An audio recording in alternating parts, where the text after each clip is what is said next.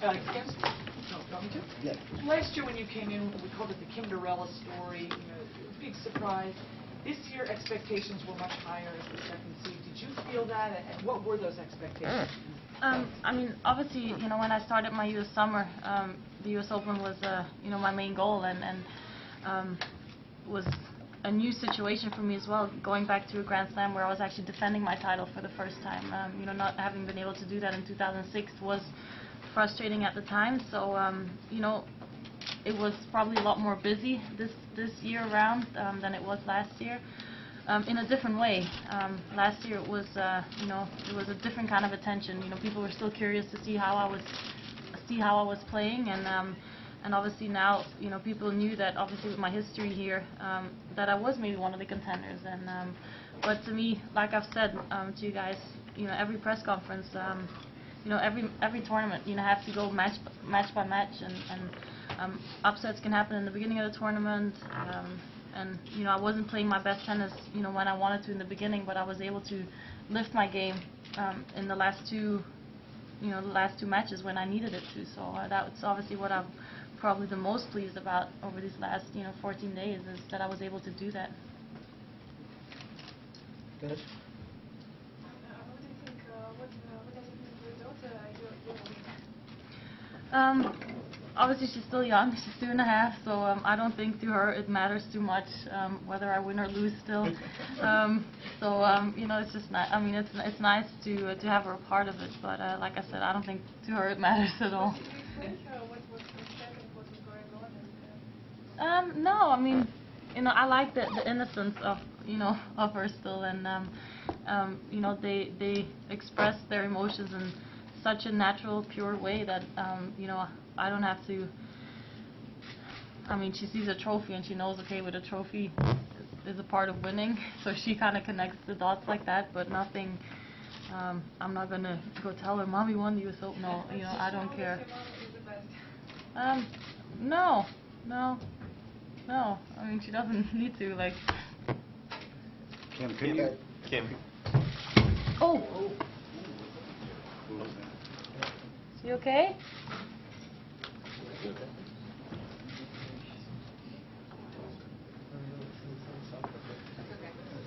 Okay. I hate that. What is it? Okay.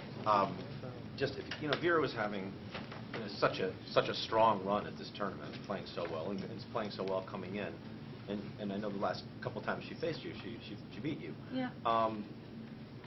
I won't say a lot of people were surprised you beat her tonight, but in such a dominating fashion. Did that surprise you a little bit?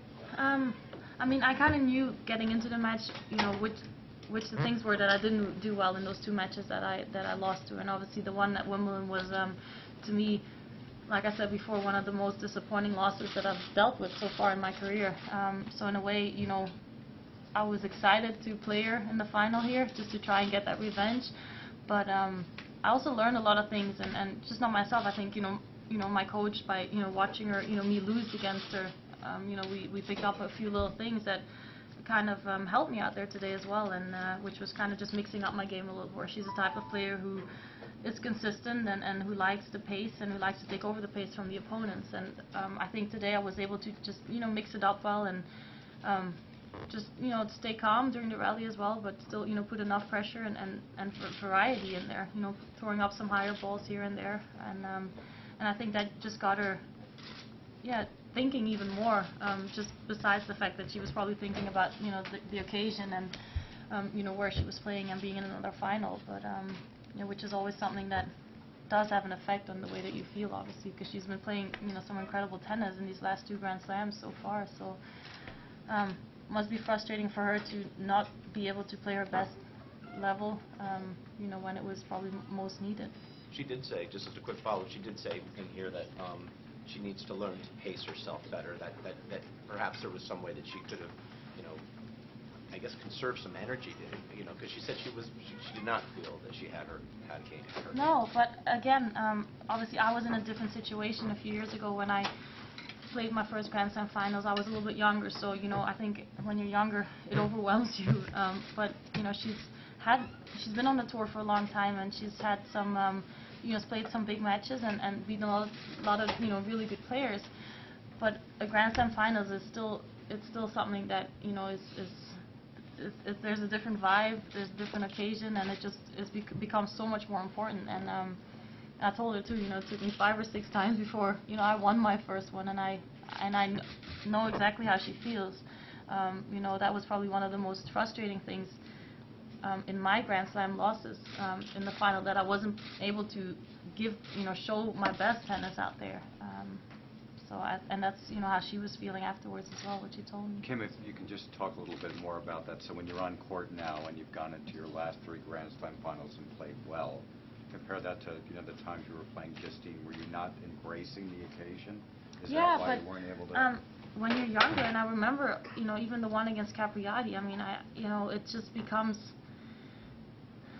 it's the impact of emotions is so big, and I mean, some players are able to just block it off and just focus, but I wasn't. I mean, to be honest, just when I think back now on my first Grand Slam final, it's just so, there's not a lot of things that I remember, just because it was just so emotional, but not able to, at that stage of my life, not able to place those emotions. And I think now that I'm able to do that a lot faster, and I also feel okay.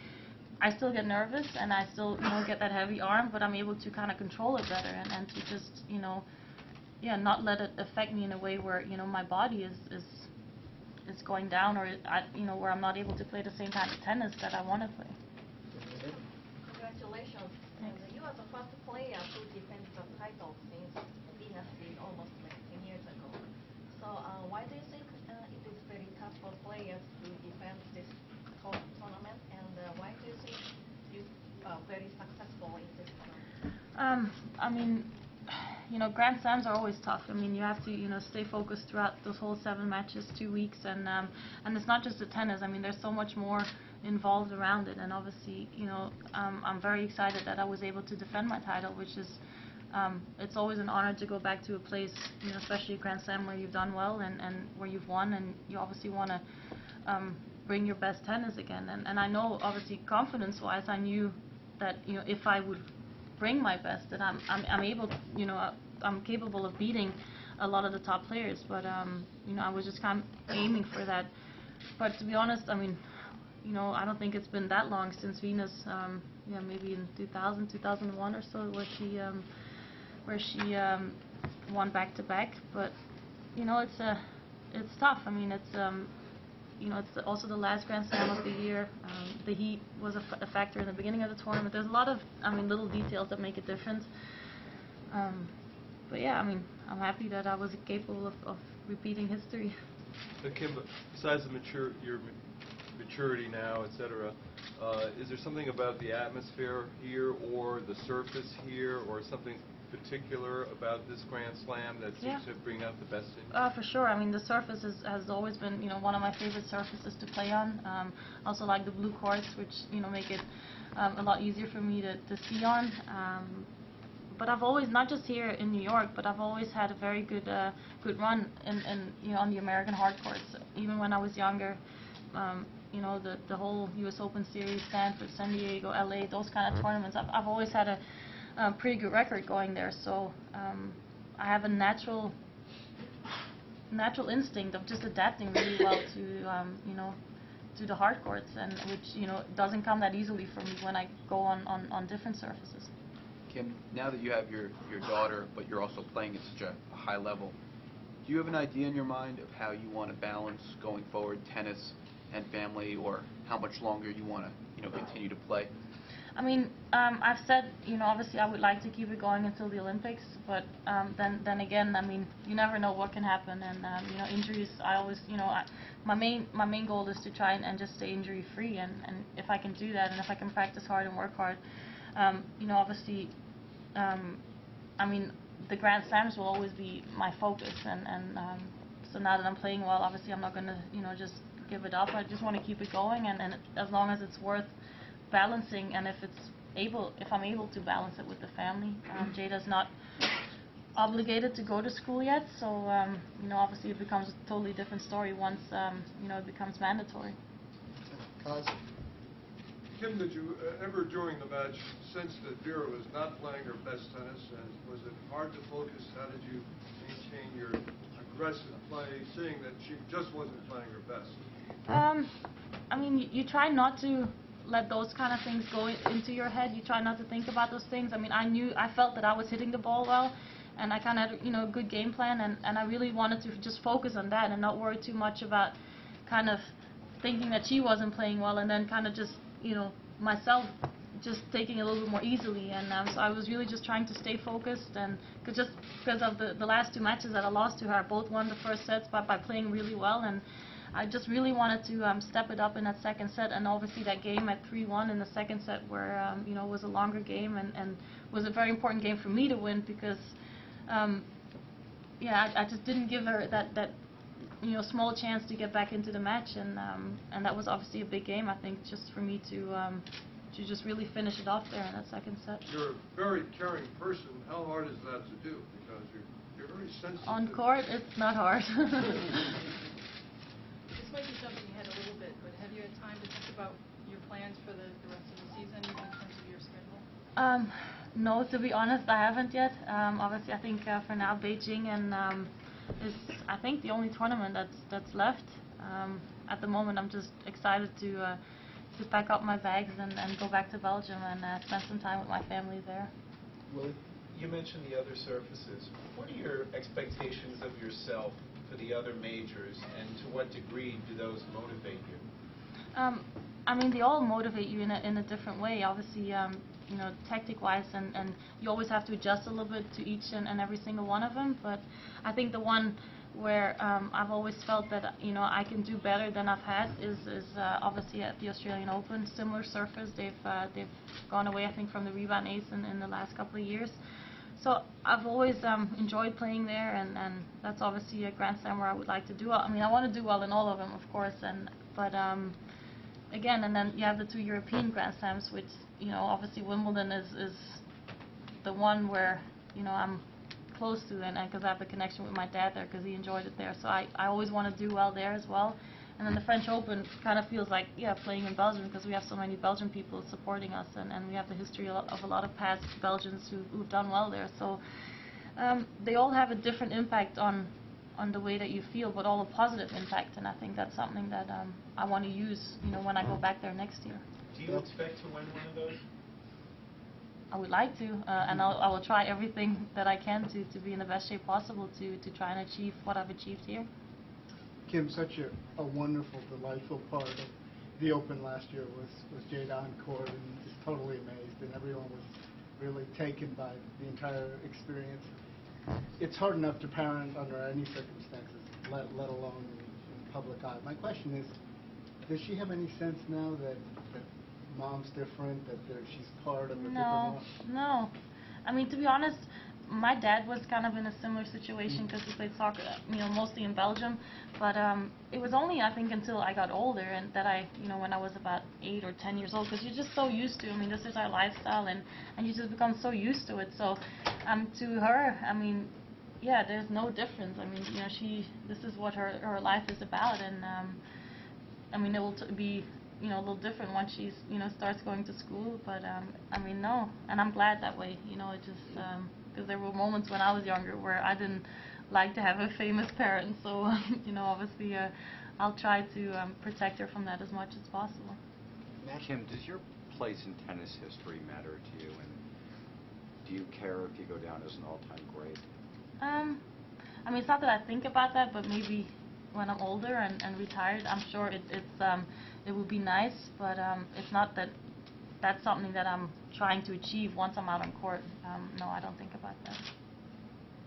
Kim, you were talking the other day, I remember you made a comment about Zvonareva should come up, and you had said how when you were not playing that you kept in touch with her, and I spoke to her afterwards, and she said how great you were, that you texted her and gave her advice and so forth. And and then hearing you tonight with Vera, I mean, it seems to me very clear that you take great interest in a lot of the young players. I mean, do you feel in a way like you want to mentor them, and then also how do you kind of work that out when then you have to go up and compete against them? Yeah, I mean, Anna, especially, I've been very close to over the last few years, and she's been one of the players who has always shown interest just outside of tennis, and I think that's something that I also like about her is she's a really sweet girl, and it's been frustrating the way that she's been playing.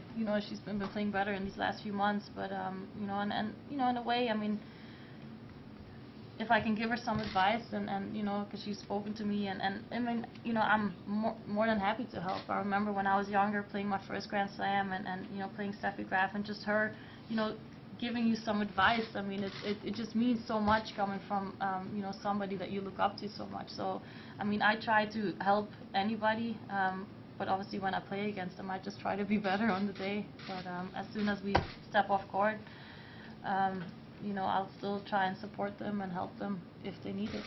So you feel a desire to kind of help work with the younger players in general, or is it might be something? Yeah. No, I do. I do like in that way, obviously, because I think with the experiences, and obviously that's something that you can't teach somebody, or a coach can't teach you that unless you've been in those kind of situations. So I think it's nice to once in a while hear from another player that they've been through struggles the same that the player might be going through, and it doesn't just have to be the positive things. You can also share some negative things that have happened in your career, and probably they'll probably learn more from that than just the positive things.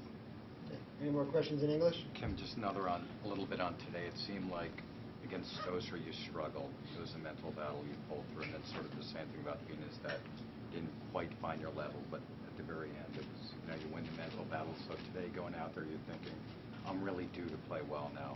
It's it's going to all come together. For me, the difference, Stosur, Venus, and then today was that it gradually every match I felt better, and I think that was something that was just to me just a personal improvement that I was just really trying to aim for throughout these all 2 weeks, and to finally last night as well. I just felt that even in long matches, and I felt that I was hitting the ball well, I was seeing the ball better, I started serving better, and that was just so comforting, knowing that I was playing my best or better when I had to. And obviously against Venus, the tiebreaker, I didn't have to really play much or bring out my best because she was making more in first errors, but I was able to just kind of just even raise my level a little bit more in the third set, and then today kind of just went on through from that third set since last night. I was just able to just stay very focused, consistent, kind of use the weather conditions a little bit to take that as an advantage. But obviously, like I said before, it's to me probably what I'm most happy with is that I was able to raise my level at the most important times during the tournament. Last question. Speaking of Stosur, can you talk a little bit about what she does well and where you see improvement for her? I think Samantha where I see the big difference is obviously we all know that she has a great serve and a great forehand, but physically I think she's always been a fit player, but I think movement-wise she's become a lot better. I think movement-wise she definitely had a little bit of a if you have to pick one of her weakest parts of her game, I think movement-wise was something where she could definitely still improve a lot, and she has done. So I think when I play against her, I always try to just obviously, if you have a chance, open up the court into the forehand, and then just really try and put pressure on that backhand, because that just shot if you can put pressure on her, she can't really use that slice too much, and if you can just make her get a lot of balls back, and obviously that's something that again experience helps. Obviously she's made the Grand Slam final at the French Open, but experience-wise, I think I have a little bit more of an advantage than she has. So that was definitely something that I was falling back on when I was playing against her as well. Candy? Kim, a little off topic. You know something about streaks. What do you think of Esther Vidier's streak? I think it's amazing. We were actually talking in the gym a few days ago, and just talking back about when we played in Tarbes, which was an under 12 or an under 14 tournament, and she was there. Competing, and we started talking, and so we kind of met for the first time there, I think, and it's just amazing to see the run that she's had. Talking about me, I'm nothing compared to the run that she's had, and which is very impressive, and just even how professional she takes it, and it's something that I admire very much about her. So I'm excited to see her play another final tomorrow.